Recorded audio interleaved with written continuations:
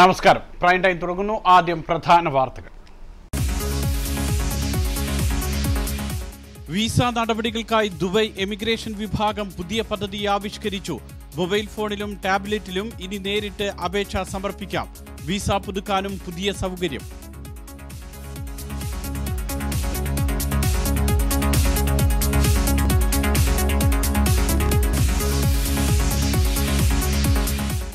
വാടക വർധനയും ജോലിയിലെ അസ്ഥിരതയുമാണ് UAE-യിലെ വിദേശികൾ അഭിമുഖീകരിക്കുന്ന പ്രധാന പ്രശ്നമെന്ന് റിപ്പോർട്ട്.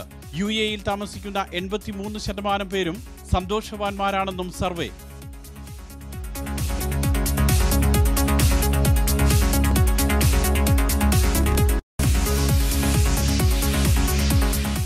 കോൺഗ്രസ് ചരിത്രപരമായ പ്രതിസന്ധിയിലെന്ന് AK ആന്റണി. BJP-യുടെ അടിത്തറ വർദ്ധിക്കുന്നത് ഗൗരവത്തോടെ കാണണം.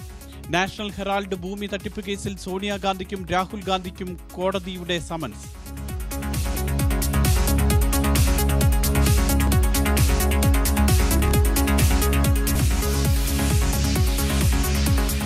യുറുഗ്വേ താരം ലൂയി സുവാരസിന് ഈ ലോകകപ്പിൽ ഇനി കളിക്കാനാകില്ല. സഹതാരത്തെ കടിച്ച് മുറിവേൽപ്പിച്ചതിന് സുവാരസിന് 9 മത്സരങ്ങളിൽ വിലക്ക്. 67 ലക്ഷം രൂപ പിഴയടയ്ക്കണം.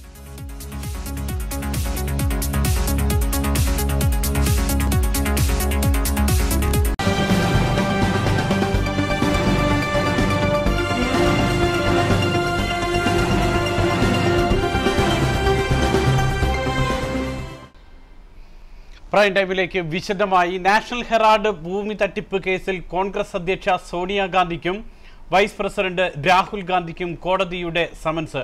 ഇരുവരും ഓഗസ്റ്റ് 7-ന് കോടതിയിൽ ഹാജരാകണം. നിയമത്തിന്റെ വഴിക്ക് പോകുമെന്നായിരുന്നു കോൺഗ്രസിന്റെ പ്രതികരണം.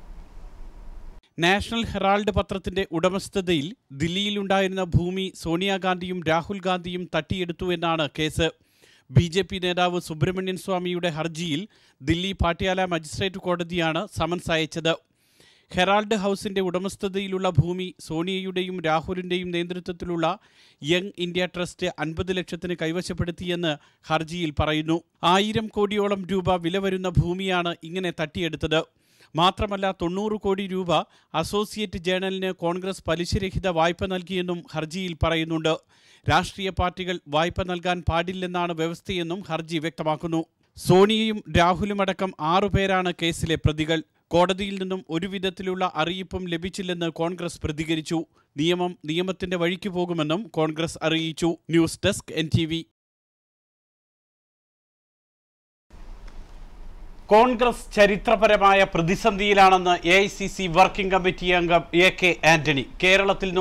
കേരളത്തിൽ നിന്നും നോക്കിയാൽ ഈ പ്രതിസന്ധിയുടെ ആഴം അറിയില്ല. BJP-യുടെ വോട്ടിംഗ് ശതമാനം കൂടിയതിനെ ഗൗരവത്തോടെ കാണണം. BJP-യുടെ ജനപിന്തുണ വർദ്ധിക്കുകയാണെന്നും പുതിയൊരു പരീക്ഷണത്തിന്റെ ഘട്ടത്തിലാണ് കോൺഗ്രസ് എന്നും AK ആന്റണി പറഞ്ഞു.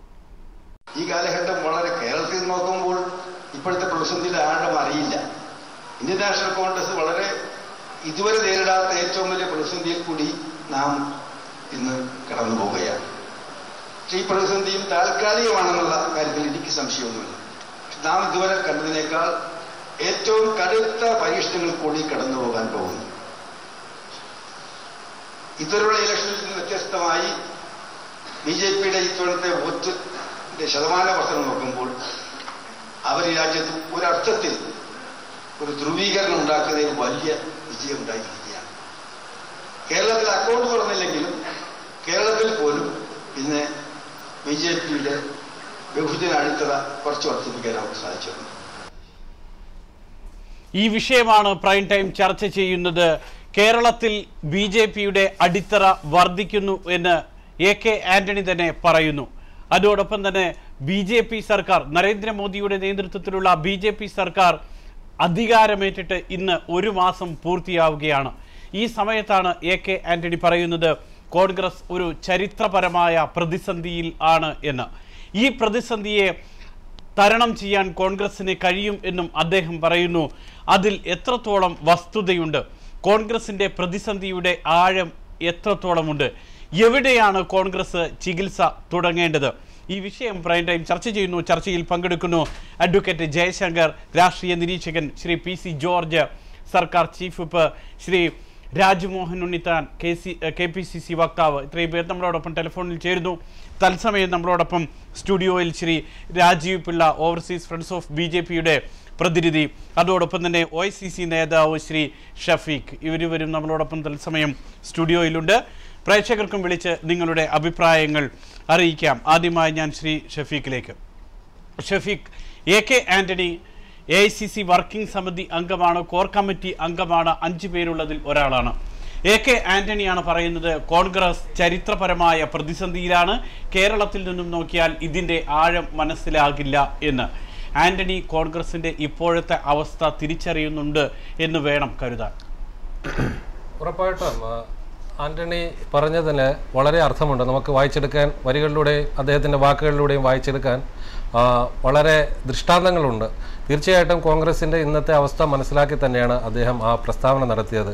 കേരളത്തിലെ മൊത്തത്തിൽ ഇന്ത്യയിൽ വളരെ മോശമായൊരു പ്രകടനം, ചരിത്രത്തിൽ ആദ്യമായിട്ട് ഇത്രയും വളരെ മോശമായൊരു പ്രകടനം കാഴ്ചവെച്ച സമയത്തും കേരളത്തിൽ മാത്രമാണ് കോൺഗ്രസ്സിന് ഒരു പരിധിവരെയെങ്കിലും പിടിച്ചു നിൽക്കാൻ പറ്റിയത്.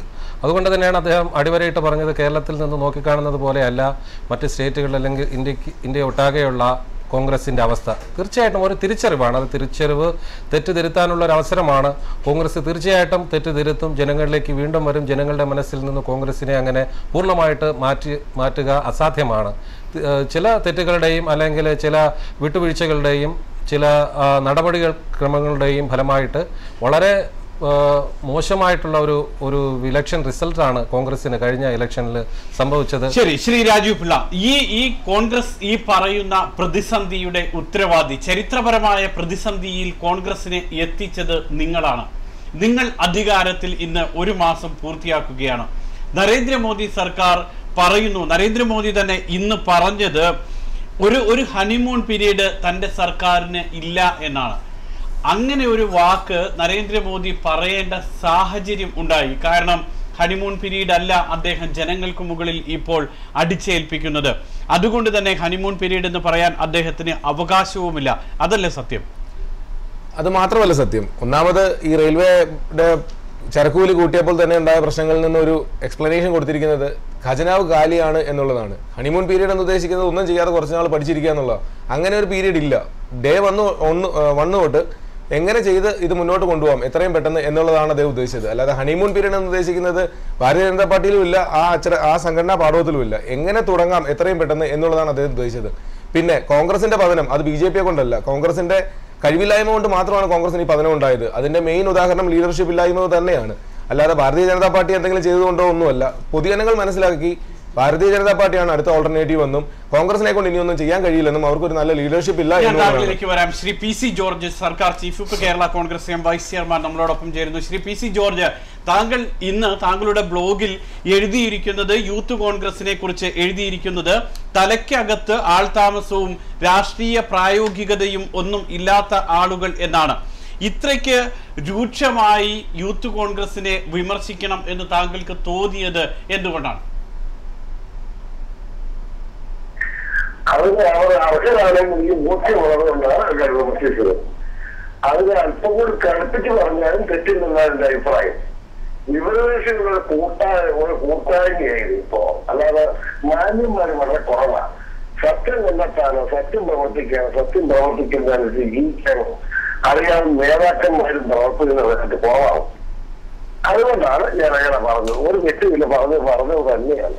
ശ്രീ PC ജോർജ്, അതിൽ അല്പം കൂടെ താഴത്തേക്ക് പോകുമ്പോൾ കുഞ്ഞുങ്ങളെ നിലവാരം ഉണ്ടാകണമെങ്കിൽ നിങ്ങളുടെ കാഴ്ചപ്പാടിൽ കൈക്കൂലി വാങ്ങുന്നവരുണ്ടാവണം, കൈക്കൂലി വാങ്ങുന്നവരായിരിക്കണം, ബ്ലേഡ് കമ്പനി നടത്തുന്നവരായിരിക്കണം, 2 പെണ്ണ് കേസിലെങ്കിലും പ്രതികളായിരിക്കണം എന്നൊക്കെ താങ്കൾ പറയുന്നത് ഇവരെ ഇങ്ങനെയുള്ള ആളുകളെ കണ്ടാണ് യൂത്തന്മാർ വളരുന്നത് എന്ന് തോന്നിയത് കൊണ്ടല്ലേ? എന്താ സംശയം? കൈക്കൂലിക്കാരായിരിക്കാം, വൃത്തികെട്ടവരായിരിക്കാം.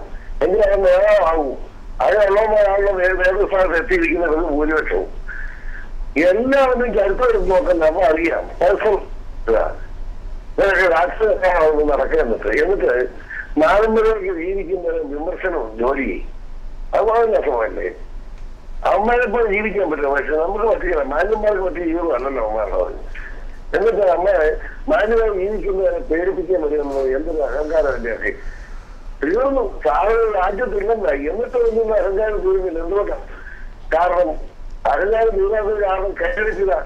ഇത് ഇതുപോലെ ജീവിക്കാന്ന് വിചാരിച്ച ഇങ്ങനെ പ്രവർത്തനം. അതുകൊണ്ട് തന്നെയാണ് ഇത്ര കഴിപ്പിച്ച് തന്നെ പറഞ്ഞത്. അതാണ് താങ്കൾ ഇപ്പോൾ പറഞ്ഞതുപോലെ തന്നെ തീർന്നു, രാജ്യത്ത് എന്താണ് അവസ്ഥ എന്ന് തിരിച്ചറിയണം കോൺഗ്രസ് എന്ന് പറയുന്നത് തന്നെയാണ് AK ആന്റണിയും എന്ന് പറഞ്ഞത്. താങ്കളുടെ അതേ രീതിയിൽ തന്നെ ചരിത്രപരമായ പ്രതിസന്ധിയിലാണ് കോൺഗ്രസ് എത്തിയിരിക്കുന്നത് എന്ന്.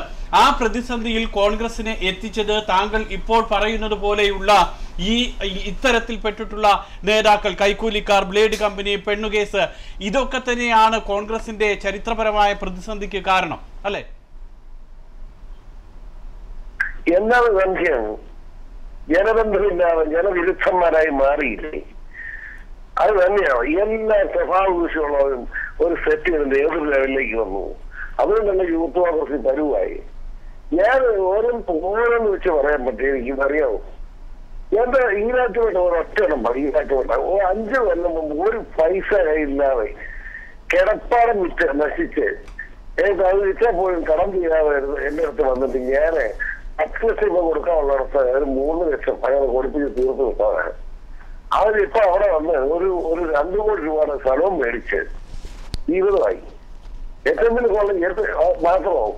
ഈരാറ്റോടെ അവിടുത്തെ സ്ഥലം മേടിച്ചിരിക്കുകയാണ്. 10-20 കോടി രൂപ എങ്കിലുള്ള സ്വത്തിന്റെ ഉടമയായിട്ട് കാണുക. 5 കൊല്ലം മുമ്പ് ഒരു പൈസ ഇല്ലാതെ വാടക കെട്ടിട താമസം പോയതാണ്. അവൻ യൂത്ത് കോൺഗ്രസ് നേതാവായി അവൻ ഈ പരുവായി. ഒരു MP കൂട്ടത്തിലുണ്ട്, അറിയോ? അപ്പൊ എന്റെ കാര്യത്തിൽ ഇവരൊക്കെ മേടിച്ച് കൂട്ടുന്ന ഒടുക്കത്തെ കൈക്കൂലി ഏറ്റ നേതാവെന്നും പറഞ്ഞ് നടക്കുകയൊക്കെ. അതുകൊണ്ടാണ് ഇത്രയും കളിപ്പിച്ചത്. എനിക്ക് നേരിട്ട് ബോധ്യമുള്ള കാര്യം, അല്ലാതെ ആരെങ്കിലും പറഞ്ഞതല്ല. നേരിട്ട് ബോധ്യമായിട്ടേ അതിനെ ഒഴിച്ചുവെക്കാൻ പറയാതിരിക്കാൻ പറ്റും. അതുകൊണ്ടാണ് ഞാൻ പറയുന്നത്. അല്ല, ഇത്രയും രൂക്ഷമായി പറയുമ്പോൾ യൂത്ത് കോൺഗ്രസിന്റെ നേതൃത്വം നൽകി ഈ പറയുന്ന നേതാക്കളെയൊക്കെ വളർത്തിക്കൊണ്ടുവന്ന രാഹുൽ ഗാന്ധിക്കും തലയ്ക്കകത്ത് ആൾതാമസമില്ല എന്ന് വേണം കരുതാൻ. അതുകൊണ്ടാണ് കോൺഗ്രസ് 44 എന്ന് പറയുന്ന 2 അക്കത്തിലേക്ക് ഒതുങ്ങിയത്. എന്താണ് സംശയം? മോഡി എന്ന് പറയുന്ന നേതൃത്വത്തിന്റെ മുമ്പിൽ ഒന്നുമല്ല മിസ്റ്റർ രാഹുൽ ഗാന്ധി. അതാണ് ആ കോൺഗ്രസ് പാർട്ടിക്ക് ഒരു ഏറ്റവും വലിയ അപകടം. എന്താ സംശയിക്കുന്നത്? കോൺഗ്രസ് തകരുന്നത് നന്നാകണമെന്നല്ലേ നമ്മളെല്ലാം ആഗ്രഹിച്ചത്. പക്ഷെ എന്ത് ചെയ്യാം? അതിന്റെ ചരിത്രപരമായ ആ സന്ധിയിലേക്ക് അവർ കടന്നുപോയി. അനുഭവിക്കട്ടെ. പക്ഷെ ഇനി കോൺഗ്രസ് തിരിച്ചു വരുമെന്ന് പറഞ്ഞാൽ ഇപ്പോഴും എന്നിട്ടും കേരളത്തിലെ യൂത്ത് കോൺഗ്രസിന്റെ പ്രചരണം പ്രവർത്തി ഈ രീതിയിലാണെങ്കിൽ പിന്നെ ജീവിതകാലത്ത് തിരിച്ചു വരുമോ? ഇപ്പൊ തന്നെ പടുകുഴിയില്ല. അപ്പൊ എങ്ങനെയെങ്കിലും മാന്യത പ്രകടിപ്പിച്ച് മാന്യമായി പ്രവർത്തിച്ച് മുന്നോട്ട് വരുന്നതിന് പകരം വീണ്ടും ഈ മുറിമുഖം പറഞ്ഞ പോലെ നടക്കല്ലേ? അതുകൊണ്ടാണ് അങ്ങനെ എഴുതാൻ കാരണം. ഈ എഴുതിയതിൽ ഇതേപോലെ തന്നെയാണ് പറയുന്നത്. സംസ്ഥാനവും ഇവിടെ കുറച്ച് ജനങ്ങളും ഉണ്ടെന്ന തിരിച്ചറിവ് പോലും ഇന്ദ്രപ്രസ്ഥത്തിലിരുന്ന് ചക്രം തിരിക്കുന്നവരെ താണു വണങ്ങി നിൽക്കുന്ന ഇവർക്കൊന്നും ഇല്ല. ജനങ്ങളെ കോൺഗ്രസ് മറന്നു എന്ന് തന്നെയാണ് സത്യം. എന്താ സംശയം? സത്യമല്ലേ? അധികാരത്തിന് മട്ടുപിടിച്ചിരിക്കല്ലേ? എല്ലാവരും സുഖിക്കുകയല്ലേ? രാജ്യത്തിന് സമ്പത്തിട്ട് സുഖിച്ച് ജീവിക്കല്ലേ? പാവപ്പെട്ടവന്റെ വേദനിക്കുന്നതിന്റെ ബുദ്ധിമുട്ടിനെ പറ്റി ഒരു ചിന്തയുണ്ടോ? അതുകൊണ്ടാണ് ഇത്രയും വലിയ ഗതികളുണ്ടായി. ഒന്ന് ആലോചിച്ച് 8 സംസ്ഥാനങ്ങളിൽ കോൺഗ്രസിന് സ്ഥാപനമില്ല. മനസ്സിലായോ? എന്തൊരു ജനത ഉണ്ടായിരിക്കുന്നു. എന്നിട്ടും ഈ യൂത്ത് കോൺഗ്രസ് പറയുന്നവന്റെ അഹങ്കാരം അവസാനിച്ചു പറഞ്ഞാൽ എന്ത് ചെയ്യും? അതാണ് ഞാൻ ചൂണ്ടിക്കാണിച്ചത്. ശ്രീ പി സി ജോർജ് ഇന്ന് 1 മാസം പൂർത്തിയാവുകയാണ് ഭരണത്തിൽ ശ്രീ നരേന്ദ്രമോദിയുടെ നേതൃത്വത്തിലുള്ള BJP സർക്കാർ. എങ്ങനെ കാണണം ഈ സർക്കാരിന്? താങ്കൾ പറയുന്നത് പോലെ അത്രയ്ക്ക് വലിയൊരു തിളക്കം ഈ സർക്കാരിന് ഇപ്പോൾ കൽപ്പിച്ചു നൽകാമോ? അതിന്റെ പ്രശ്നം എന്താണെന്ന് വെച്ചാൽ ഒരു ഗവൺമെന്റ് വന്നിട്ട് 1 മാസമായിരുന്നു. എത്ര ഭരണകാര്യം ചെയ്താലും ചീത്തക്കാരും ചെയ്താലും നന്മയും പിന്നെയും തിരിച്ചറിഞ്ഞ് വിമർശിക്കാറായില്ല. ഒരു 6 മാസം കഴിഞ്ഞ് ഈ ഗവൺമെന്റിനെ പറ്റിയുള്ള അഭിപ്രായം കേട്ടാൽ ഞാനിപ്പോ ഈ മോഡി ഗവൺമെന്റിൽ ഒരു മന്ത്രിയുടെ ഫംഗ്ഷൻ പങ്കെടുത്തിട്ട് ഞാൻ തിരിച്ച് ഈരാറ്റൂരിലേക്ക് പോയിക്കൊണ്ടിരിക്കുകയാണ്. സ്പോർട്സ് മന്ത്രിയാണ്. ഒരു ചെറുപ്പക്കാരായ മന്ത്രി.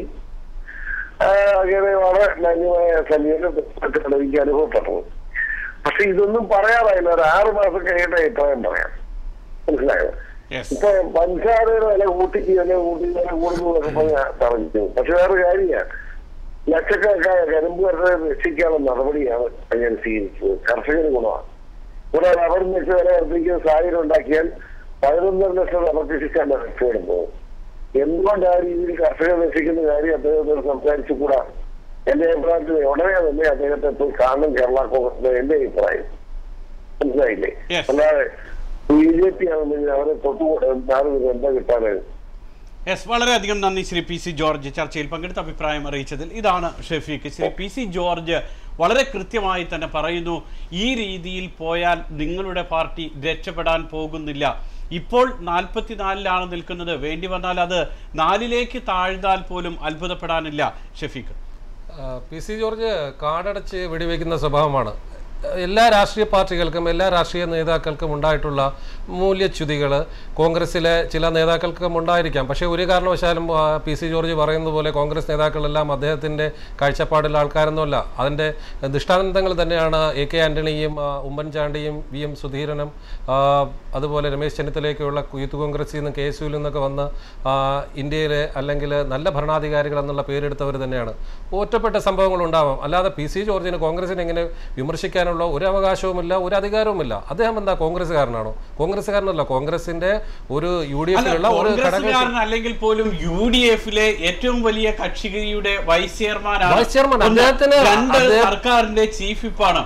3 നിങ്ങളുടെ ഭൂരിപക്ഷം കൂട്ടുന്നതിൽ പ്രധാന പങ്ക് വഹിച്ച ഒരാളാണ്. ഇതൊക്കെ ഓർക്കണം. അദ്ദേഹം എപ്പോഴും എന്താണ് വാർത്താ പ്രാധാന്യം കിട്ടുന്ന രീതിയിലുള്ള വാർത്തകൾ, വിമർശനങ്ങൾ ഉണ്ടാക്കുക എന്നുള്ളത് അദ്ദേഹത്തിന്റെ ഒരു ശൈലിയാണ്. അല്ലാതെ ഒരു കാരണവശാലും ഇത് കേരള കോൺഗ്രസ് എമ്മിന്റെ അഭിപ്രായമാണെന്ന് ഒരിക്കലും മാണി സാർ സമ്മതിച്ചിട്ടില്ല.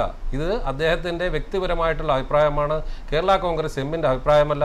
അദ്ദേഹം ബ്ലോഗിൽ എഴുതിയ കഥയുടെ ഒരു കാര്യമാണ് ഇവിടെ സംസാരിക്കുന്നത്.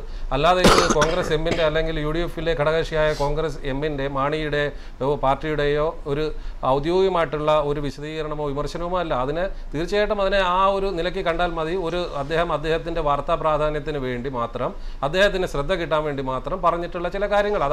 ശ്രീ ഷെഫീഖ്, ശ്രീ രാജു, വളരെ കൃത്യമായി നോക്കിയാൽ കോൺഗ്രസിന്റെ ഇപ്പോഴത്തെ AK ആന്റണി പറയുന്നത് പോലെ ഇവർക്കൊന്നും ഇപ്പോഴും മനസ്സിലാവുന്നില്ല. ഷെഫീഖ് പോലും അത് ഉൾക്കൊള്ളുന്നില്ലേ? കാരണം PC ജോർജ് പറഞ്ഞാൽ അത് PC ജോർജ് പറഞ്ഞു, എന്താണ് ഒരു മൂർച്ചയില്ലാത്ത കൊടുവാൾ പറഞ്ഞു എന്നുള്ള രീതിയിലാണ് നിങ്ങൾ അതിനെ മാറ്റിക്കാണുന്നത്. രാജീവ്, വളരെ കൃത്യമായി കോൺഗ്രസ് അവരുടെ തോൽവിയുടെ കാര്യം വിലയിരുത്തേണ്ട തോൽവിയുടെ കാരണം വിലയിരുത്തേണ്ട സമയം അതിക്രമിച്ചില്ലേ? അത് തീർച്ചയായിട്ടും അതിക്രമിച്ചു എന്നുള്ളത് ഈ ലോക്സഭ ഇലക്ഷന് തൊട്ട് മുന്നേ നടന്ന നിയമസഭാ ഇലക്ഷനിൽ നമ്മൾ കണ്ടതാണ്. അവർക്ക് എടുത്തു പറയാൻ പറ്റുന്ന ഒരു വിജയം പോലും എങ്ങും ഉണ്ടായിരുന്നില്ല. അതിനുള്ള മെയിൻ കാരണം നമ്മൾ പുറത്തുനിന്ന് നോക്കുമ്പോൾ, ഞാനൊരു ഭാരതീയ ജനതാ പാർട്ടി പ്രവർത്തനമായിട്ട് പറയുന്നതല്ല, കോൺഗ്രസിനെ വിമർശിക്കാൻ കോൺഗ്രസ്സുകാർക്ക് മാത്രമേ പറ്റുള്ളൂ എന്ന് പറ്റത്തില്ല. നമ്മൾ വ്യക്തമായിട്ട് പറയുകയാണെങ്കിൽ അവർക്ക് ലീഡർഷിപ്പിൻ്റെ അഭാവം തന്നെയാണ്. എടുത്തു പറയാനായിട്ടുള്ള നല്ല ലീഡറോ എടുത്തു പറയാൻ നല്ല ഒരു പ്രകടന പത്രിക പോലും ഇല്ലാതിരുന്ന കോൺഗ്രസ് ആണ് ഈ ഇലക്ഷനിൽ നമ്മൾ ഈ കഴിഞ്ഞ 2 വർഷമായിട്ട് കാണുന്നത്. അതിൻ്റെ ഫലം എന്താണെന്ന് വെച്ച് കഴിഞ്ഞാൽ ഈ കാണുന്ന റിസൾട്ട് തന്നെ വരികയും ചെയ്യും. അതിൻ്റെ തുടർച്ചയായിട്ട് കോൺഗ്രസ് തകർന്നുകൊണ്ടിരിക്കുകയും ചെയ്യും. ആകെ കിട്ടിയ 44 സീറ്റിൽ കിട്ടിയ നല്ലൊരു രണ്ടക്കം എന്ന് പറയുന്നത് കേരളത്തിൽ നിന്നുള്ള ഈ 12 സീറ്റുകളാണ്. ഈ 12 കുറഞ്ഞിരുന്നെങ്കിൽ ഈ 44 എന്നുള്ളത് ചിലപ്പോൾ 30-35 ആയി തീർന്നു പോയേനെ. അങ്ങനെ വരുമ്പോഴും കോൺഗ്രസ് ഒരിക്കലും അംഗീകരിക്കത്തില്ല. അവരുടെ കുഴപ്പമല്ല, അവരുടെ ലീഡർഷിപ്പിന്റെ പ്രശ്നമല്ല. കോൺഗ്രസ് ഇനി ഒരിക്കലും തിരിച്ചു വരില്ല എന്ന് ഇപ്പോഴത്തെ സാഹചര്യം വെച്ച് BJP കണക്ക് കൂട്ടരുത്. ഒന്ന്, PC ജോർജ് പറഞ്ഞതുപോലെ വെറും 10-30 ദിവസമേ ആയിട്ടുള്ളൂ. 1. 2, ഈ 30 ദിവസത്തിനകത്ത് ജനങ്ങൾക്ക് മേൽ അടിച്ചേൽപ്പിച്ചിട്ടുള്ള ഭാരങ്ങൾ, അത് ട്രെയിൻ യാത്രാ നിരക്ക് വർധന, LPG പാചകവാതക സിലിണ്ടറിന്റെ വർധന, മണ്ണെണ്ണയുടെ വർധന, അതുപോലെ തന്നെ പ്രകൃതിവാതകത്തിന്റെ വില വർധന, ഇങ്ങനെ ഓരോ വർധനകൾ മാത്രമേ കണക്ക് കൂട്ടാനുള്ളൂ. പഞ്ചസാരയുടെ വില വർധന, ഇതെല്ലാം ഓരോ കാര്യങ്ങളുമായി ജനങ്ങൾക്ക് മുകളിൽ ഇങ്ങനെ അടിച്ചമർത്തി കൊണ്ടുവന്നു കഴിഞ്ഞാൽ ഈ പറയുന്നതൊന്നും ആയിരിക്കില്ല സ്ഥിതി. ഒരു നിമിഷം കൊണ്ട് കോൺഗ്രസിന് തിരിച്ചു വരാൻ പറ്റും.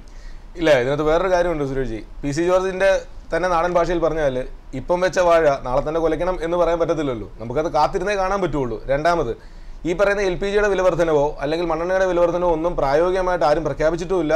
ഇതുവരെ അത് വാക്കാൽ പോലും ആരും പറഞ്ഞായിട്ട് ഞങ്ങളുടെ ആരുടെ അറിവിലില്ല. ഇത് പുറത്തു നിന്നുള്ള അഭ്യൂഹങ്ങൾ മാത്രമാണ്. റെയിൽവേ വില വർധനവ് അത് വ്യക്തമായ എക്സ്പ്ലനേഷൻ കൊടുത്തിട്ടുണ്ട്. എന്തുകൊണ്ടാണ് റെയിൽവേയുടെ ചരക്കുകൂലിയുടെ വില വർധനവ് ഉണ്ടായിരിക്കുന്നത് എന്ന്. 23,000 കോടിയിൽ പരം രൂപയുടെ നഷ്ടത്തിൽ ഓടിക്കൊണ്ടിരിക്കുന്ന ഈ പ്രസ്ഥാനത്തെ എങ്ങനെ വിജയിപ്പിച്ച് കൊണ്ടുവരാമെന്നാണ് നോക്കിയത്. വെറുതെ കടമെടുത്ത് വീണ്ടും കടമെടുത്ത് KSRTC പോലെ നാശത്തിലേക്ക് പോകുന്നതിലും പകരം എന്താണോ ഫെസിലിറ്റീസ് കൊടുക്കുന്നത് ആ ഫെസിലിറ്റീസിന് ഒരു അഡീഷണൽ ചാർജ് ഈടാക്കി അതിനെ നഷ്ടത്തിൽ നിന്നും കരകയറ്റാം എന്നുള്ള മാത്രമാണ് ഇപ്പോൾ ഭാരതീയ ജനതാ പാർട്ടിയുടെ മുന്നിൽ എടുത്തിരിക്കുന്ന ഈ തീരുമാനം. രണ്ടാമത് 6 മാസം എന്ന് പറയുന്നത് ഒരു ദീർഘമായ കാലാവധി ഒന്നുമല്ല. കണ്ണടച്ച് തുറക്കുന്നതിന് മുമ്പ് 6 മാസം കിടക്കും. അതിനിടയ്ക്ക് വെച്ചിട്ട് നമുക്ക് തന്നെ കാണാം, ഈ ചർച്ചയിൽ തന്നെ നമുക്ക് ചർച്ച ചെയ്യാനും പറ്റും എന്തൊക്കെയാണ് നല്ല കാര്യങ്ങൾ മോദിജി മുന്നിലേക്ക് കൊണ്ടുവരാൻ പോകുന്നത് എന്നുള്ളത്. അതിന് വ്യക്തമായ രൂപരേഖയുണ്ട്, വ്യക്തമായ ചർച്ചകൾ നടക്കുന്നുണ്ട്. മന്ത്രിമാർക്കിടയിൽ മാത്രമല്ല ചർച്ചകൾ നടക്കുന്നത്, സെക്രട്ടേറിയൽ സ്റ്റാഫിന്റെ ഇടയിലും ചർച്ചകൾ നടക്കുന്നുണ്ട്. അത് രാവിലെ തൊട്ട് വൈകിട്ട് വരെ വ്യക്തമായ ഒരു അജണ്ടയോടുകൂടി തന്നെയാണ് അദ്ദേഹം മുന്നോട്ട് പോകുന്നത്. ശരി ഷഫീഖ്, കോൺഗ്രസ് ഇപ്പോൾ ഈ PC ജോർജ് പറയുന്നത് പോലെ തെരഞ്ഞെടുപ്പിന്റെ കാരണം വിലയിരുത്താൻ ഒരു AICC യോഗം ചേർന്ന് അതിന്റെ കാര്യകാരണങ്ങൾ നിങ്ങൾ നോക്കുക. CPI ചെയ്തു, CPIM ചെയ്തു, എല്ലാ പാർട്ടികളും ചെയ്യുന്നുണ്ട്. എന്തുകൊണ്ട് തോറ്റു, എവിടെ പരാജയം സംഭവിച്ചു, എവിടെയാണ് ശക്തി ക്ഷയിച്ചത് എന്നൊക്കെ എല്ലാ പാർട്ടികളും മനസ്സിലാക്കുന്നുണ്ട്. പക്ഷേ കോൺഗ്രസിന് മാത്രം ഇതൊന്നും ഒരു യോഗം ചേർന്നും വിലയിരുത്താനൊന്നും 1 മാസം പുതിയ സർക്കാർ അധികാരത്തിൽ വന്നിട്ടും കോൺഗ്രസിന് കഴിയുന്നില്ല. അവിടെയാണ് കോൺഗ്രസ് ദേശീയ നേതൃത്വത്തിന്റെ പരാജയം എന്ന് പറയുന്നത്. അങ്ങനെയല്ല, അത് തീർച്ചയായിട്ടും ആദ്യമേ പറഞ്ഞ ചർച്ചയിൽ വന്ന നേതൃത്വത്തിൻ്റെ പ്രശ്നം പറയാം. കഴിഞ്ഞ ഇലക്ഷനും ഇതുപോലെ തന്നെയാണ്, അല്ലെങ്കിൽ രാഹുൽ ഗാന്ധിയെ മുൻനിർത്തി തന്നെയാണ്, അല്ലെങ്കിൽ പ്രധാനമന്ത്രി മുന്നിട്ട് കാണിച്ചല്ല, രാഹുൽ ഗാന്ധി തന്നെയാണ് കഴിഞ്ഞ 2009 ഇലക്ഷനും ഇന്ത്യൻ നാഷണൽ കോൺഗ്രസിൻ്റെ തിരഞ്ഞെടുപ്പിന് ചുക്കാൻ പിടിച്ചത്. അന്ന് കോൺഗ്രസ് നല്ല പ്രകടനം കാഴ്ചവെക്കുകയും മറ്റ് സ്റ്റേറ്റുകളിൽ നമ്മൾ നല്ല പ്രകടനം കാഴ്ചവെക്കുകയും ചെയ്തപ്പോഴൊന്നും ഈ നേതൃത്വത്തെക്കുറിച്ചുള്ള വിമർശനം ഉണ്ടായിട്ടില്ല. തീർച്ചയായിട്ടും ഒരു പാർട്ടിക്ക് വലിയ ഒരു പരാജയം ഉണ്ടാകുമ്പോൾ നേതൃത്വത്തിൽ നിന്നും തന്നെയാണ് അത് ചോദ്യം വരുന്നത്. കോൺഗ്രസിനെ വിമർശിച്ചുകൂടാ അല്ലെങ്കിൽ ഇന്ത്യൻ നാഷണൽ കോൺഗ്രസിനെ വിമർശിച്ചുകൂടാ എന്നൊന്നും ഇവിടെ ആരും പറഞ്ഞിട്ടില്ല. ഏറ്റവും കൂടുതൽ വിമർശനങ്ങൾക്കും ഏറ്റവും കൂടുതൽ ആക്ഷേപങ്ങൾക്കും വിധേയമായിട്ടുള്ള ഒരു പാർട്ടിയാണ് കോൺഗ്രസ് പാർട്ടി.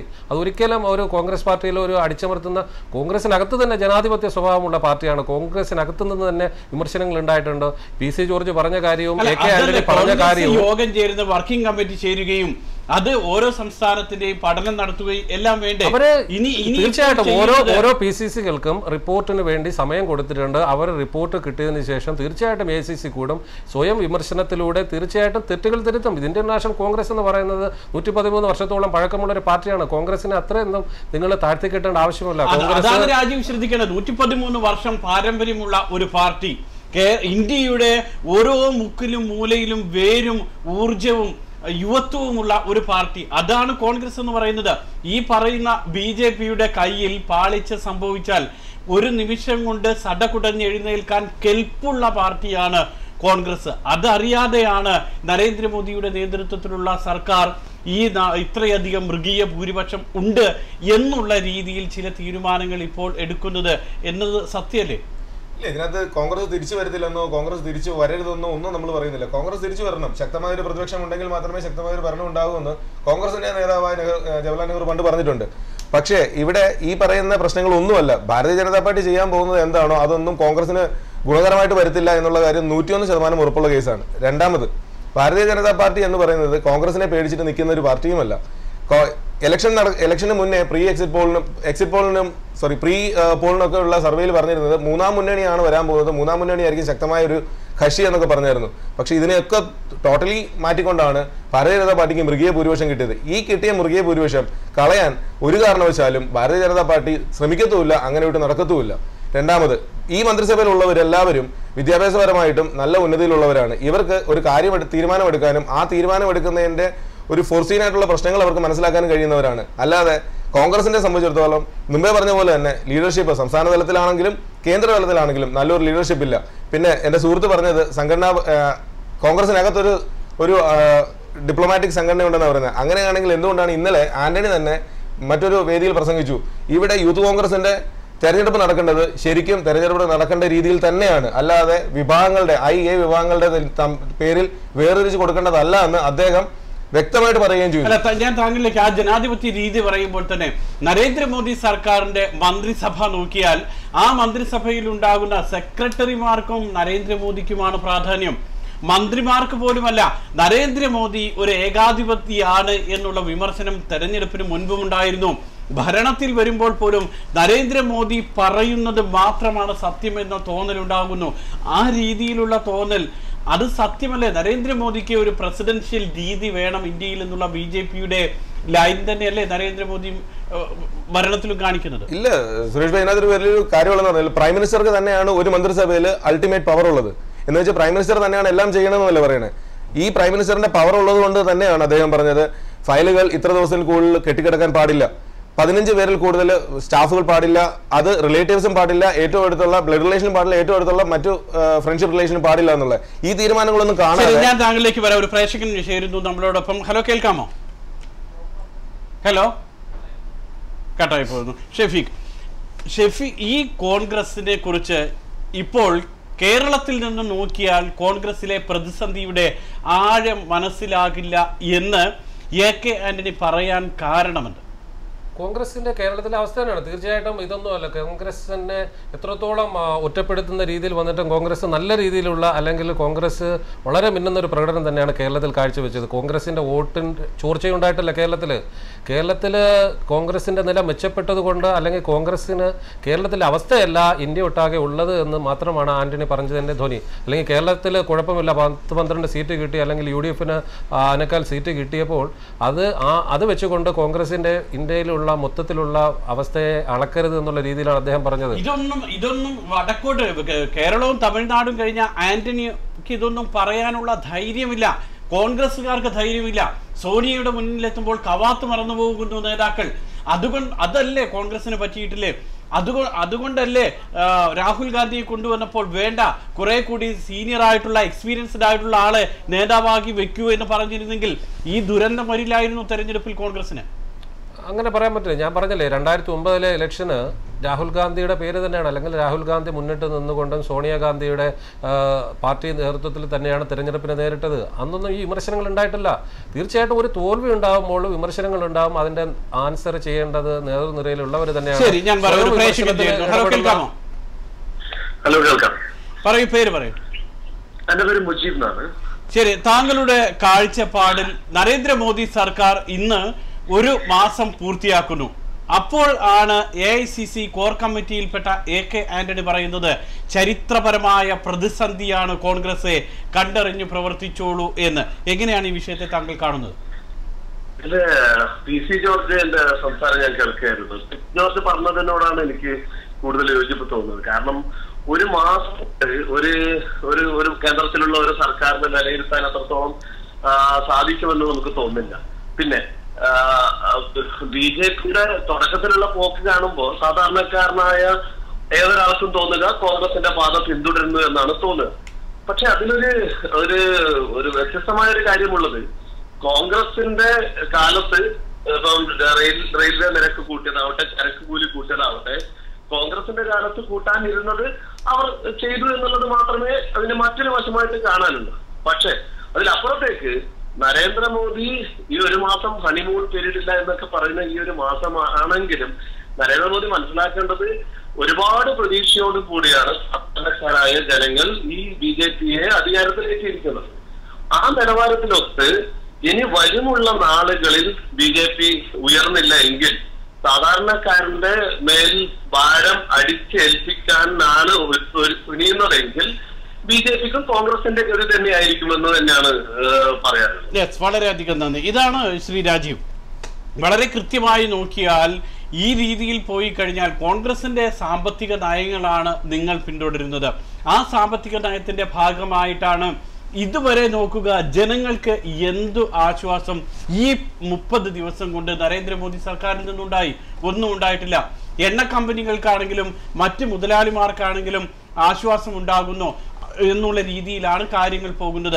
അവിടെയാണ് നരേന്ദ്രമോദി സർക്കാരിന്റെ സാമ്പത്തിക നയവും കോൺഗ്രസിന്റെ സാമ്പത്തിക നയവും ഒന്നായി പോകുന്നത്.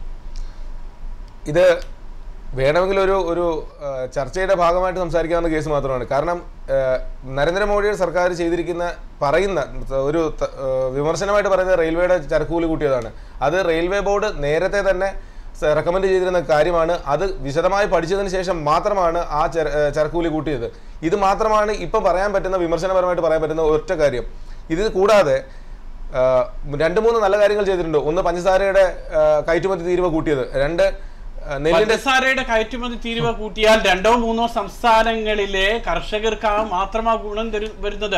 29 സംസ്ഥാനങ്ങളിൽ 20 സംസ്ഥാനങ്ങളിലെയും ആളുകൾ ദുരിതമനുഭവിക്കുകയാണ്. പക്ഷെ അതിനകത്ത് വേറൊരു കാര്യമുണ്ട്. ഇത് നേരെ തിരിച്ച് റബ്ബറിന്റെ കയറ്റുമതി തീരുവായിരുന്നു കൂട്ടിയിരുന്നെങ്കിൽ എന്ത് ചെയ്തേനെ? ഇപ്പോൾ 100, 120, 140 രൂപയിൽ കിടക്കുന്ന റബ്ബറിന്റെ വില കൂടത്തേ ഉള്ളായിരുന്നു. അന്ന് കേരളത്തിലുള്ള കോൺഗ്രസ്സുകാർ ഇതിനെ എതിർക്കുമായിരുന്നോ അതോ അനുകൂലിക്കുമായിരുന്നോ? രണ്ടാമത്, ബ്രസീലിൽ നിന്ന് കൂടുതൽ പൈസ കൊടുത്ത് ബ്രസീലിൽ നിന്ന് ഇറക്കുമതി ചെയ്യുന്ന പഞ്ചസാര തിരിച്ച് കയറ്റി അയക്കാതില്ലാതെ ഇവിടെ കിട്ടുമ്പോഴത്തേക്കിന് അതിന് കർഷകർക്ക് പഞ്ചസാരയ്ക്കുള്ള ഗുണം, പഞ്ചസാരയുടെ വില കൂടത്തേ ഉള്ളൂ, അവർക്ക് അതിന്റെ ഗുണം കിട്ടത്തേ ഉള്ളൂ. ഇതൊന്ന്. 2, നെല്ലിന്റെ താങ്ങുവില കൂട്ടി 1300 ചില്ലുവാനം ഉണ്ടായിരുന്നത് ഇപ്പോൾ 1360 ആക്കി. ഇതൊന്നും പൊതുജനങ്ങളെ അറിയിക്കാൻ ആരും ശ്രമിക്കാറില്ല, പ്രത്യേകിച്ച് കോൺഗ്രസ്സുകാർ ഇതിനെക്കുറിച്ച് മിണ്ടാറുമില്ല. മൂന്നാമത്, ഇപ്പോൾ നടത്തിയ പ്രാബല്യത്തിൽ വന്നത് ഡോക്ടർ ഹർഷവർദ്ധൻ ചെയ്തത് അവശ്യ മരുന്നുകളുടെ ലഭ്യത കൂട്ടുകയും അത് സൗജന്യമായിട്ട് നൽകാൻ പോവുകയും ചെയ്യുകയാണ്. ഇതൊന്നും വ്യക്തമായിട്ട് മറ്റുള്ളവരുടെ മനസ്സിലേക്ക് എത്തിക്കാൻ കോൺഗ്രസ്സുകാർ സമ്മതിക്കത്തുമില്ല, അത് ചർച്ചയ്ക്ക് വരുത്തുമില്ല. ഏതെങ്കിലും ഒരു ചെറിയ കാര്യം മാത്രം പറയും. PC ജോർജ് പറഞ്ഞ കാര്യം വ്യക്തമാണ്. കോൺഗ്രസിന്റെ പതനം ഇതിനപ്പുറത്തേക്ക് പോകത്തേ ഉള്ളൂ ഇങ്ങനെ പോയാൽ. പ്രത്യേകിച്ച് നല്ലൊരു പ്രതിപക്ഷമില്ലാതെ കുറേ സംസ്ഥാനങ്ങളിലുള്ള ചെറിയ പാർട്ടികൾ മാത്രം പ്രതിപക്ഷത്തിരിക്കുന്ന ഒരു അവസ്ഥയിലേക്ക് കേന്ദ്രം പോകും ഇങ്ങനെ പോയാൽ കോൺഗ്രസ്. താങ്കൾ നരേന്ദ്രമോദി സർക്കാരിന്റെ 1 മാസം എത്ര മാർക്ക് കൊടുക്കണം? എൻ്റെ സുഹൃത്ത് പറഞ്ഞതുപോലെ പഞ്ചസാരയുടെ ഇറക്കുമതി തീരുവ കൂട്ടിയത് കൊണ്ട് കർഷകർക്കല്ല അതിൻ്റെ ഗുണം ലഭിക്കുക. തീർച്ചയായിട്ടും അത് എല്ലാ ദേശീയ മാധ്യമങ്ങളും റിപ്പോർട്ട് ചെയ്തതാണ്. കർഷകന് കിട്ടുന്നത് 1 രൂപയോ 1.5 രൂപയുടെ വ്യത്യാസമാണ്. ഇത് പഞ്ചസാര ഫാക്ടറികൾക്കും പഞ്ചസാര ഈ കരിമ്പ് മേടിച്ചുകൊണ്ട് പോകുന്ന വലിയ കച്ചവട ലോബിക്കുമാണ് എന്നുള്ളത് അദ്ദേഹം ഇന്നത്തെ വാർത്തകൾ അല്ലെങ്കിൽ ദേശീയ മാധ്യമങ്ങളിൽ വാർത്ത ശ്രദ്ധിക്കാതെ പോയത് കൊണ്ടായിരിക്കും. അതുകൊണ്ടാണ് ഇത്രയും തീർച്ചയായിട്ടും വലിയ വിവാദങ്ങളിലേക്ക് ഈ വിഷയം പോകുന്നത്. 40% അത് വർദ്ധിച്ചതുകൊണ്ട് കർഷകനല്ല ഇതിൻ്റെ ഗുണം എത്താൻ പോകുന്നത് എന്നുള്ളത് ഉറപ്പാണ്.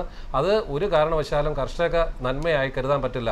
പിന്നെ 30 ദിവസം കൊണ്ടൊന്നും ഒരു പാർട്ടി ഒരു കാരണവശാലും ഞാൻ പറയുന്നില്ല, എൻ്റെ അഭിപ്രായം അല്ലെങ്കിൽ കോൺഗ്രസിന് അഭിപ്രായമില്ല, ഈ ഒരു പാർട്ടിയെ വിലയിരുത്താൻ അല്ലെങ്കിൽ ഒരു ഭരണത്തിനെ വിലയിരുത്താനുള്ള സമയമാണ് 30 ദിവസം എന്ന് പറയാനില്ല. ഭരണത്തിന്റെ വിലയിരുത്താൻ പറ്റില്ലെങ്കിൽ പോലും ആദ്യ ലാപ്പിൽ തന്നെ അറിയാലോ, ആദ്യ കാൽ വയ്ക്കുമ്പോൾ തന്നെ ആദ്യ വേഗത എത്രത്തോളം ഉണ്ടാവും, ഏത് റൂട്ടിനാണെന്ന് അറിയാം. നമ്മളെ ആദ്യത്തെ 5-ാമത്തെ ദിവസം അല്ലെങ്കിൽ 3-ാമത്തെ ദിവസം നരേന്ദ്രമോദി നൽകിയ പ്രസ്താവനകളും അല്ലെങ്കിൽ അദ്ദേഹം കൊടുത്ത പ്രതീക്ഷകൾക്കും വിരുദ്ധമാണല്ലോ ഇപ്പോൾ നടക്കാൻ പോകുന്നത്. അദ്ദേഹം പറഞ്ഞു മരുന്നുകളുടെ വില, അവശ്യ സാധനങ്ങൾ, അതുപോലെ തന്നെയാണ് റൂമർ കേൾക്കുന്നത് റെയിൽവേയുടെ വില കൂടുന്നു അല്ലെങ്കിൽ റെയിൽവേ കൂലി കൂടുന്നു, മറ്റ് അവശ്യ സാധനങ്ങൾ ഗ്യാസിൻ്റെയും പെട്രോളിൻ്റെയും അല്ലെങ്കിൽ ഇതിൻ്റെയൊക്കെ വില കൂടാൻ പോകുന്നു എന്നുള്ള വാർത്ത ഇതുപോലെ തന്നെ വന്നതാണ്.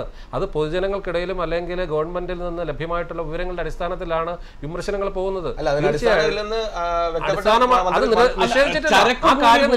അവശ്യ സാധനങ്ങളുടെ വില കൂടുക സ്വാഭാവികമാണ് അല്ലേ രാജു? അല്ല, അത് തെറ്റായ ധാരണയാണ്. എങ്ങനെ?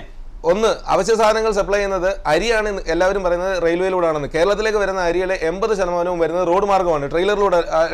റോഡ് മാർഗമാകുമ്പോൾ വേണ്ട ചരക്ക് നിങ്ങൾ ഡീസൽ കൊണ്ടുവരുന്നു, കേരളത്തിലേക്ക് ഡീസൽ കൊണ്ടുവരുമ്പോൾ ഡീസലിന്റെ ട്രാൻസ്പോർട്ടേഷൻ ചാർജ് കൂടും, ഡീസലിന് വില കൂടും, ഡീസൽ അടിക്കുന്ന ലോറി എന്ത് ചെയ്യും, ചരക്ക് കൂലി കൂട്ടും. അതുപോലെ തന്നെ പച്ചക്കറി തമിഴ്നാട്ടിൽ നിന്ന് കൊണ്ടുവരുന്നു, ഡീസലിന് വില കൂടും, ലോറിക്കാർ വില കൂടും.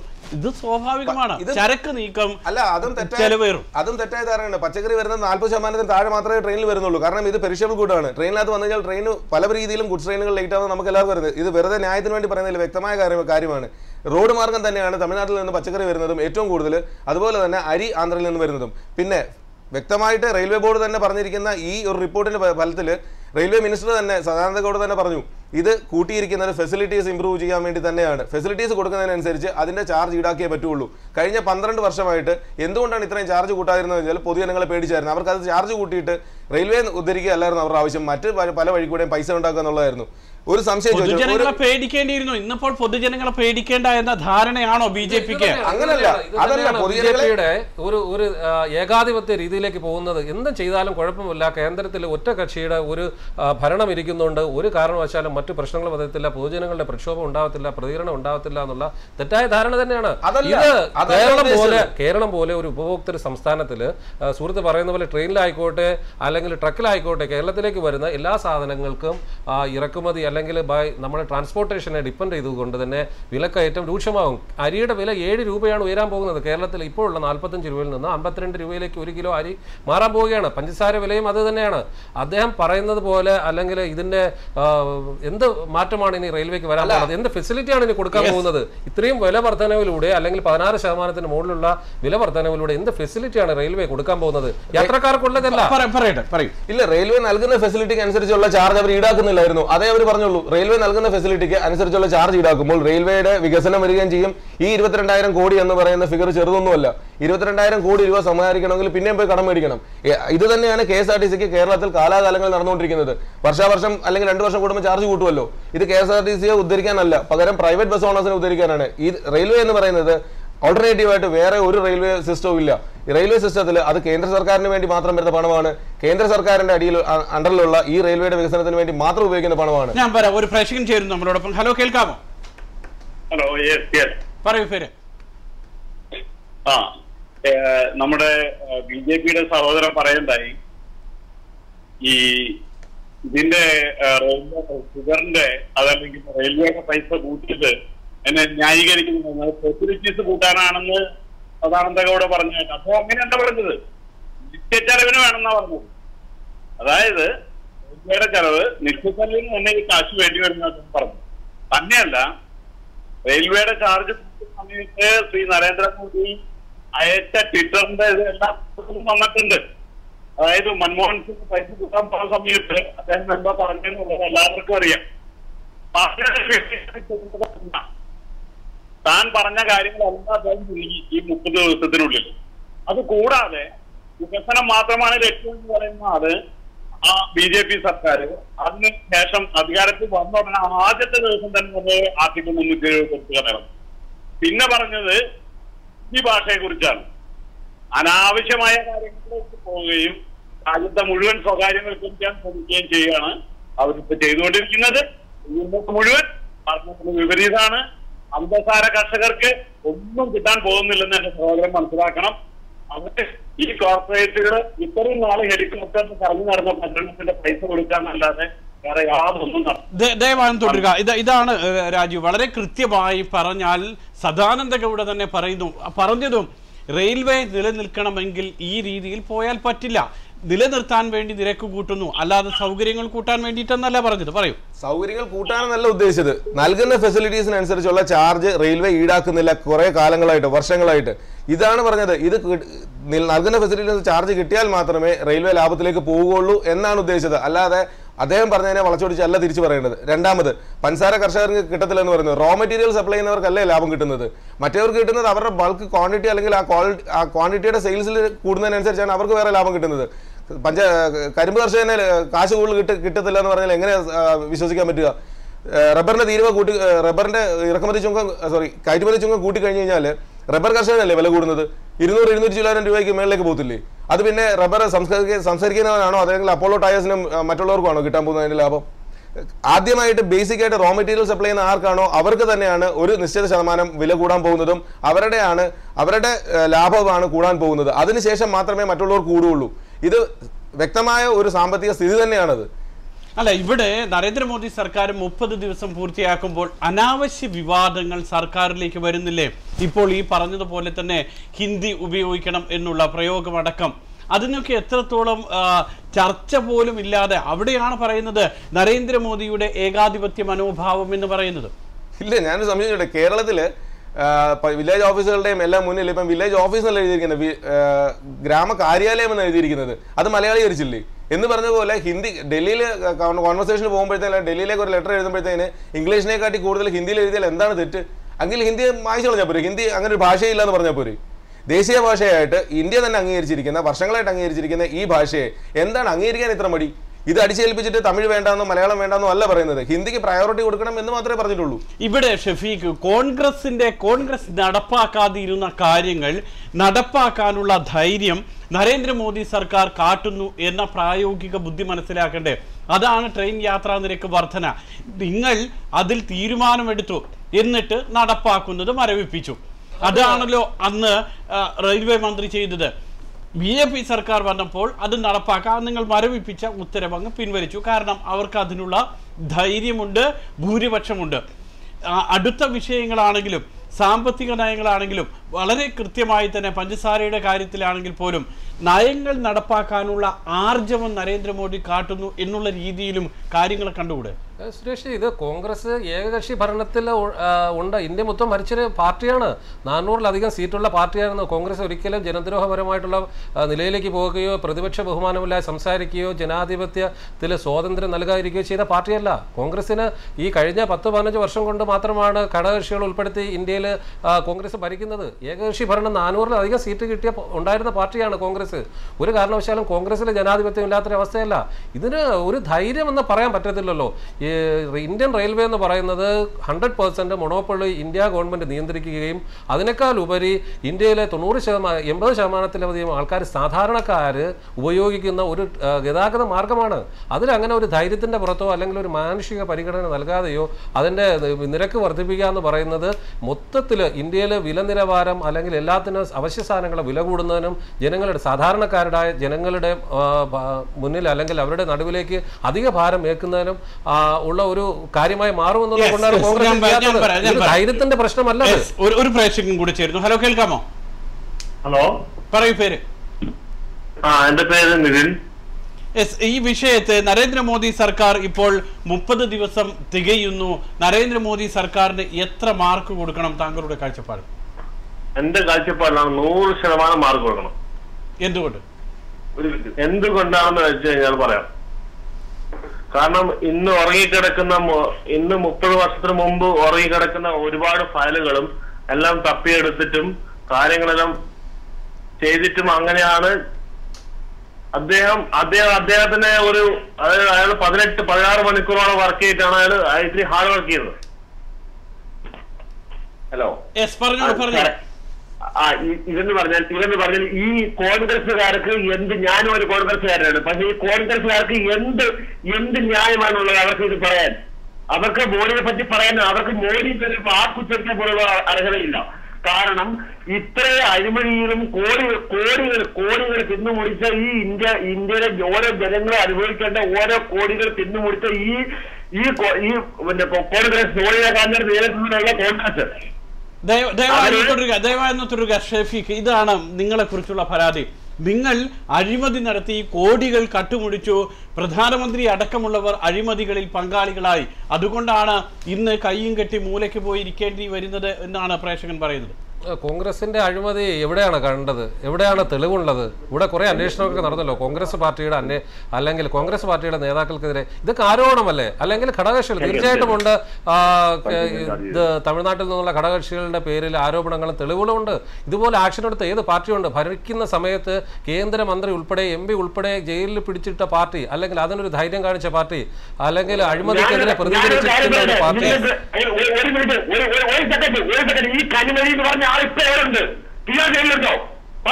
അത് സർക്കാരല്ലല്ലോ പുറത്തുവിട്ടത്, കോടതിയല്ലേ. കോടതിയിൽ നിന്ന് ആർക്ക് വേണമെങ്കിലും ബെയിൽ കിട്ടുമല്ലോ സുഹൃത്തെ. അത് സർക്കാരാണോ പുറത്തുവിട്ടത്? ജയിലിൽ കിടക്കുന്ന ഒരാള് ഈ ലോകത്തിന്റെ ഈ കേരളത്തിലെ പാവപ്പെട്ട ജനങ്ങളെ മൊത്തം കഴുത്തറുത്ത് കൊണ്ടിട്ട് നിങ്ങൾ ബെയിൽ കിട്ടുന്ന പറഞ്ഞിട്ട് വല്ല കാര്യമില്ലേ? കൽക്കരി കൊണ്ടുപോകണം. നിങ്ങൾ എന്തുണ്ടാക്കി? ഞാനും കോൺഗ്രസ്സുകാരനാ. പക്ഷേ എനിക്ക് ഞാൻ ലജ്ജയുണ്ട് ഇപ്പം. താങ്കളുടെ ആത്മരോഷം മനസ്സിലാക്കുന്നു സുഹൃത്തെ.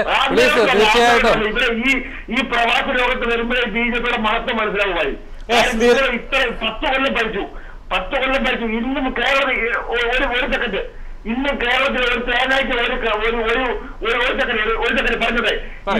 ഇന്നും കേരളത്തിലെ ഒരു തേനായ്ക്ക് വില 35 രൂപ, അരിക്ക് വില 45 രൂപ. നിങ്ങൾ ഇതായിരുന്നു നിങ്ങൾ പറഞ്ഞു. എന്റെ സുഹൃത്ത് ആ സമയത്ത് ഒരു കാര്യം കൂടി അന്ന് എന്റെ സുഹൃത്ത് മനസ്സിലാക്കിക്കൊള്ളാം. അവര് 50 രൂപ കിളയക്കാൻ അല്ലെങ്കിൽ ഒരാൾക്ക് ശമ്പളം കിട്ടിയ സ്ഥിതിക്ക് ഇന്നിപ്പോ 600 രൂപ 700 രൂപയുമാണ്. അത് ആനുപാതികമായിട്ടുള്ള വർധനമുണ്ടായി. കോൺഗ്രസ്, അദ്ദേഹം ഒരു കോൺഗ്രസ്സുകാരനാണ്. അദ്ദേഹത്തിന് അതിന്റെ ആത്മരോഷം ഉണ്ടാവും. അദ്ദേഹം അത് തീർച്ചയായും കാര്യം മനസ്സിലാക്കണമല്ലോ. 600 രൂപയായി, സമ്മതിക്കുന്നു. 600 രൂപ ആയെങ്കിൽ ഇപ്പോഴേ അവന് 600 രൂപയ്ക്കകത്ത് 1 രൂപ അവന് വീട്ടിൽ കൊണ്ടുപോകാനാവില്ല. അവന് സാധനങ്ങൾ അവന്റെ ഒരു ദേശത്തുള്ള സാധനങ്ങളെ വാങ്ങിച്ചിട്ട് അവൻ പിന്നെ 100 രൂപ കടം കൂടെ പറഞ്ഞിട്ടാണ്. ഏതായാലും വളരെയധികം സന്തോഷം, വളരെയധികം നന്ദി വിളിച്ച അഭിപ്രായം അറിയിച്ചതിൽ ഷഫീഖ്. അദ്ദേഹം ഒരു കോൺഗ്രസ്സുകാരനായതുകൊണ്ട് അദ്ദേഹത്തിന്റെ പാർട്ടിയുടെ ഇപ്പോഴത്തെ ഒരു ദുരവസ്ഥയിൽ കൂടുതൽ സങ്കടമുണ്ടാകും. അതുകൊണ്ടാണ് അദ്ദേഹം അത്രയ്ക്ക് വൈകാരികമായി വേറെ രസമുള്ള ക്രോസ് സെക്ഷൻ മാത്രമാണ് ഇത്. ഒരു വ്യക്തി മാത്രമല്ല, ഇത് ഈ ഇങ്ങനെയുള്ള കുറെ വ്യക്തികൾ കാരണമാണ് ഇപ്പോൾ ഭാരതീയ ജനതാ പാർട്ടിക്ക് ഇത്രയും നിങ്ങൾ എല്ലാവരും പറയുന്ന ഈ മൃഗീയ ഭൂരിപക്ഷം കിട്ടിയത്. ഉറപ്പായിരിക്കും, അതിലൊന്നും ഒരു തർക്കവുമില്ല. തീർച്ചയായിട്ടും ജനദ്രോഹപരമായിട്ടുള്ള അല്ലെങ്കിൽ സാധാരണക്കാരനെ വിലക്കെടുക്കുക അല്ലെങ്കിൽ വിലയിരുത്താതെ സാധാരണക്കാരന്റെ മനസ്സ് മനസ്സിലാക്കാതെ അവരുടെ അവസ്ഥ മനസ്സിലാക്കാതെ 5 വർഷവും അല്ലെങ്കിൽ കുറച്ച് ചില നടപടികൾ കോൺഗ്രസിന്റെ ഭാഗത്ത് തെറ്റുണ്ടായിട്ടുണ്ടോ? അത് എല്ലാ കാലവും കോൺഗ്രസ് സമ്മതിച്ചാണ്, ഇലക്ഷന് ശേഷം തന്നെ സമ്മതിച്ചതാണ്. അത് ഓരോ നേതാക്കളും അവരുടെ അഭിപ്രായ പ്രകടനങ്ങളിലൂടെ പുറത്തു കൊണ്ടുവന്നതാണ്. കേരളത്തിലുള്ള നേതാക്കളായിരുന്നാലും ശരി, ദേശീയ നേതാക്കളായിരുന്നാലും ശരി. അത് ഒരു കാരണം, കോൺഗ്രസ് 10 വർഷമല്ല ഭരിച്ചത്, 40 വർഷത്തോളം ഇന്ത്യ ഭരിച്ചൊരു പാർട്ടിയാണ്. ഇന്ത്യ ഇന്ന് കാണുന്ന അല്ലെങ്കിൽ ഈ ഒരു വിമർശിക്കാൻ പറ്റുന്ന രീതിയിലേക്ക് എല്ലാ ജനങ്ങളെയും എത്തിച്ച എല്ലാവർക്കും ഒരു വിദ്യാഭ്യാസപരമായിട്ടുള്ള വിമർശനാത്മകമായിട്ടുള്ള രീതിയിലേക്ക് എത്തിക്കാൻ കോൺഗ്രസിന്റെ സംഭാവന വലുതാണ്. ഒരു പ്രേക്ഷകൻ കൂടെ ചേരുന്നു. ഹലോ, കേൾക്കാമോ? ഹലോ ഹലോ ഹലോ, പറയൂ പേര്. ഞാൻ അലി ഭീമാപള്ളി അലിയ സംസാരിക്കും. പറയൂ താങ്കളുടെ അഭിപ്രായം. അഭിപ്രായം എന്ന് പറയുമ്പോ ഇതിപ്പോ ഞാൻ ഈ പരിപാടി കണ്ടുകൊണ്ടിരിക്കുകയാണ്. സംഭവം എന്ന് പറഞ്ഞാൽ ഏതൊരു ഭരണം വന്നിരുന്നാലും ഇങ്ങനെ വിലക്കയറ്റം വിലയിറക്കം ഇങ്ങനെയൊക്കെ ഉണ്ടാവും. വിലക്കയറ്റമാണ് കൂടുതൽ ഉണ്ടായിട്ടുള്ളത്, ആരും കൂട്ടിയിട്ട് കുറച്ചിട്ടില്ല. പക്ഷെ ഇതിപ്പോ കൂട്ടുന്നത് തന്നെ നമുക്കിപ്പോ തെറ്റായി എന്ന് പറയാൻ പറ്റില്ല. നിയമവശങ്ങളെല്ലാം പഠിച്ചിട്ടല്ലേ ഓരോരോ ഭരണകർത്താക്കന്മാര് അതിൻ്റെ ആയിട്ടുള്ള വശങ്ങൾ കയ്യിലെടുക്കുള്ളൂ. അപ്പോൾ ഏതൊരു രീതിക്കും വില അവിടെ കൂടുമ്പോൾ നമ്മൾ ഈ താഴെയുള്ള ഓരോ രീതിയിലുള്ള ആൾക്കാരും അതിൻ്റെ ആയിട്ടുള്ള ഇതിന്റെ ശമ്പളത്തിന്റെ വർധന കൂട്ടിക്കൊണ്ടേ വരും. അതായത് ഇപ്പൊ നമ്മളൊരു മേശനെ വിളിക്കുമ്പോൾ തന്നെ പറയും പഞ്ചസാര വില കൂടി, അരി വില കൂടി, ഇങ്ങനെയൊക്കെ പറഞ്ഞ് 600 എന്നുള്ള 650 ആക്കുക. അപ്പൊ അങ്ങനെ വരുമ്പോ ആ നേട്ടങ്ങൾ അവർ കൊയ്യാണ്. അപ്പൊ കേരളീയരെന്നല്ല, ഇന്ത്യയിലുള്ള ഓരോ കർഷകരായിരുന്നാലും ആരായിരുന്നാലും അവരവരായിട്ടുള്ള തൊഴിലാളികള് അവരുടെ ശമ്പളങ്ങൾ കൂട്ടിക്കൊണ്ടേയിരിക്കും. പക്ഷെ ഇതിൽ തകർന്നു പോണ ഒരേ ഒരു ഇതെന്ന് പറയുമ്പോൾ പ്രവാസികളായിട്ടുള്ള നമ്മളാണ്. ഒരു കമ്പനിയിൽ നിന്ന് കിട്ടുന്ന തുച്ഛമായ ശമ്പളത്തിൽ നിന്ന് വേണം നമ്മൾ ഇതെല്ലാം നോക്കണം എന്നുള്ള ഒരു സങ്കടം കൂടി ഞാൻ ഈ പ്രൈം ടൈമിൽ.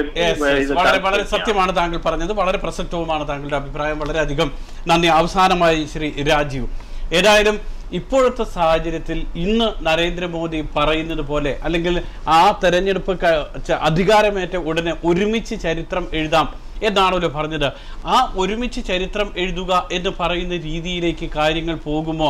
ഇങ്ങനെ പോയി കഴിഞ്ഞാൽ ഒന്ന്, അദ്ദേഹം ഒരുമിച്ചല്ല പലപ്പോഴും തീരുമാനമെടുക്കുന്നത്, ഏകാധിപതി എന്നുള്ള രീതിയിൽ തീരുമാനമെടുക്കുന്നു എന്ന് BJP-യിൽ തന്നെ പരാതിയുണ്ട്. 2, ഇത്തരത്തിൽ ജനങ്ങളെ മനസ്സിലാക്കാതെ ഉള്ള നയങ്ങൾ സ്വീകരിച്ചാൽ ഒരുമിച്ച് ചരിത്രം എഴുതാൻ ആളുകൾ കൂടെ ഉണ്ടാകുമോ? ഉറപ്പായിട്ടും ഉണ്ടാവും, എന്താ സംശയം? അതുകൊണ്ട് തന്നെയല്ലേ ഈ മന്ത്രിസഭ സത്യപ്രതിജ്ഞ ചെയ്യുന്നതിന് മുന്നേ തന്നെ പാർട്ടി ഒറ്റക്കെട്ടായി എടുത്ത തീരുമാനം തന്നെയാണ് 75 വയസ്സിന് മുകളിൽ പ്രായമുള്ളവർ മന്ത്രിസഭയിൽ വേണ്ട എന്നുള്ളത്. ഇത് മോദി എടുത്ത തീരുമാനമല്ല ഏകാധിപതി എന്ന് പറയാനായിട്ട്. ഇത് കൂട്ടായ ഒരു തീരുമാനം മാത്രമാണ്. ഇതൊരു കുടുംബപരമായ പാർട്ടിയല്ല. കുറെ ആളുകൾ പല ഘട്ടങ്ങളായിട്ട് പ്രവർത്തിച്ച് മുകൾ നിലയിലേക്ക് എത്തിയതിനു ശേഷമാണ് അവർ ഈ ലെവലിൽ എത്തിയിരിക്കുന്നത്, അല്ലെങ്കിൽ ഈ ഒരു പൊസിഷനിൽ ഇരിക്കുന്നത്. ഒരാൾക്ക് ഒറ്റയ്ക്ക് ഒരു തീരുമാനം എടുക്കാനോ ഒറ്റയ്ക്ക് ഒരു തീരുമാനം ഇംപ്ലിമെന്റ് ചെയ്യാനോ പറ്റുന്ന ഒരു പാർട്ടിയുമല്ല. അങ്ങനെ ഒരു കീഴ്വഴക്കം ഞങ്ങളുടെ പാർട്ടിക്കകത്ത് ഒട്ടില്ല. വളരെയധികം നന്ദി. ഏറ്റവും ഒടുവിലായ ഒരു പ്രേക്ഷകൻ ലക്ഷ്യം. ഹലോ, കേൾക്കാമോ? ഹലോ, പറയൂ, പേര് പറയൂ. ഹലോ, പറഞ്ഞോളൂ, കേൾക്കാം. ഇത് ഇപ്പൊ മോദിയെ കുറിച്ച് പറഞ്ഞു, സാധാരണക്കാരായ ജനങ്ങൾക്ക് ജീവിക്കാൻ നാട്ടിൽ പറ്റുമോ? ഹലോ, സാധാരണക്കാരായ ഒരു ജനങ്ങൾക്ക് നാട്ടിൽ ജീവിക്കാൻ പറ്റാത്ത ഒരു കണ്ടീഷനാണ്. കാരണം ഏത് ഗവൺമെന്റ് വന്നാലും ഇന്ന് ഗ്യാസിന്റെ വിലയും പെട്രോളിന്റെ വിലയും പിന്നെ ട്രെയിൻ യാത്ര ചരക്ക് കൂടിയെല്ലാം വർദ്ധിപ്പിച്ചു. നമ്മളെല്ലാവരും പ്രതീക്ഷയോടുകൂടി ഇതിനാണ് മോദി വന്നാൽ രാജ്യത്ത് കുറച്ച് വിലക്കുറവും എല്ലാ കാര്യങ്ങളും നിലനിൽക്കുന്നു. ഇന്ന് നമ്മൾ ഒന്നും വേണ്ട, ഇന്ന് ബാങ്ക് റേറ്റ്, ഇന്ന് പ്രവാസികളായ വ്യക്തികളുടെ ബാങ്ക് റേറ്റ് കൂടി. ഇന്ന് നാട്ടിലോട്ട് 1 രൂപ അയച്ചു കഴിഞ്ഞാൽ, ഒരു 10,000 രൂപ അയച്ചാൽ നാട്ടിൽ ജീവിക്കാൻ ഒരു കുടുംബത്തിന് കഴിയുമോ? അതാണ് നമ്മൾ ആലോചിക്കേണ്ടത്. അല്ലാതെ സർക്കാർ എന്ത് ചെയ്തു, അല്ലെങ്കിൽ പിന്നെ സ്വിസ് ബാങ്കിൽ കിടക്കുന്ന ആൾക്കാരുടെ കണക്ക് പുറത്തു കൊണ്ടുവരുന്നോ, ഇതൊന്നും കാട്ടിട്ട് കാര്യമില്ല. സാധാരണക്കാരായ ജനങ്ങളുടെയാണ് ഏറ്റവും കൂടുതൽ പ്രതിസന്ധി അനുഭവിക്കുന്നതെന്ന്. ഹലോ പറഞ്ഞോളൂ. മോദി വന്നാലും അതായത് കോൺഗ്രസ് വന്നാലും ഇടതുപക്ഷം വന്നാലും പാവപ്പെട്ട ജനങ്ങളുടെ ഏത് ആവശ്യങ്ങള് അവരുടെ പരാധീനങ്ങള് വളരെയധികം നന്ദി. വളരെ കൃത്യമാണ്. കാരണം സാധാരണക്കാർക്ക് ജീവിക്കാവുന്ന ഒരു സാഹചര്യം ഒരുക്കുക, അതാണ് മോദിയാണെങ്കിലും രാജിവെച്ചതിൻ്റെത്. അവസാനമായി ഷഫീഖ് പറയാൻ വന്നത്. അതല്ല, സുഹൃത്ത് പറഞ്ഞതുപോലെ കോൺഗ്രസ് അല്ലെങ്കിൽ ഒരു കുടുംബവാഴ്ചയുള്ള ഒരു പാർട്ടിയൊന്നുമല്ല. കഴിഞ്ഞ 20 വർഷമായിട്ട് കോൺഗ്രസിന്റെ പ്രധാനമന്ത്രിമാരെ എടുത്തു നോക്കൂ. കഴിഞ്ഞ ഒന്നും നെഹ്റു ഫാമിലിയിലുള്ള ആളല്ലായിരുന്നു. അതൊക്കെ വിസ്മരിച്ചുകൊണ്ട്, അല്ലെങ്കിൽ എല്ലാ പാർട്ടിയിലും ഉള്ള രാംവിലാസ് പാസ്വാൻ ആയിരുന്നാലും ശരി, മുലായം സിംഗ് യാദവ് ആയിരുന്നാലും ശരി, എല്ലാവരും അവരുടെ മക്കളും ഒക്കെ രാഷ്ട്രീയത്തിലുണ്ട്. ഇത് ഇന്നലെ വന്ന ആളൊന്നുമല്ല. രാഹുൽ ഗാന്ധി എന്ന് പറയുന്നത് ഒരു സുപ്രഭാതത്തിൽ രാഷ്ട്രീയത്തിൽ പ്രവേശിച്ച ആളല്ല. രാഷ്ട്രീയം കണ്ട് വളർന്ന്, കുഞ്ഞു മുതലേ രാഷ്ട്രീയം കണ്ട് വളർന്ന്, രാഷ്ട്രീയത്തിന്റെ മടുത്തട്ട് എന്നൊക്കെ പറയുന്ന ഒരു രാജ്യത്ത് വളർന്നു വന്നത്. തീർച്ചയായിട്ടും എല്ലാ അമ്പുകളും പ്രവർത്തിച്ച പോലെ രാഹുൽ ഗാന്ധി അങ്ങ് കെ എസ് യുവിൽ പ്രവർത്തിച്ചാൽ എന്റെ അറിവിലില്ല. അത് കെ എസ് യുവിലല്ല, അത് കേരളത്തിലല്ലേ ഉള്ളൂ. ഏതായാലും വളരെയധികം സന്തോഷം. നരേന്ദ്രമോദി സർക്കാർ 1 മാസം പൂർത്തിയാക്കുന്നു. ഈ ഘട്ടത്തിലാണ് AICC വർക്കിംഗ് കമ്മിറ്റി അംഗമായ AK ആന്റണി പറയുന്നത് കോൺഗ്രസ് കടുത്ത പ്രതിസന്ധിയിലാണ്, തിരിച്ചറിയണം, കേരളത്തിൽ നിന്ന് മാത്രം നോക്കിയാൽ ഇത് മനസ്സിലാക്കാൻ കഴിയില്ല എന്ന് പറയുന്നത്. ചർച്ചയിൽ പങ്കെടുത്ത സർക്കാർ chief whip Shri PC George, തത്സമയം നമ്മളോടൊപ്പം സ്റ്റുഡിയോയിലെത്തിയ Shri Rajeev Pillai, overseas funds of BJP പ്രതിനിധി, അതോടൊപ്പം OICC നേതാവ് ശ്രീ ഷഫീഖ്. ചർച്ചയിലേക്ക് വിളിച്ച പ്രേക്ഷകർക്കും നന്ദി. മറ്റു വാർത്തകൾ ഇടവേളയ്ക്ക് ശേഷം.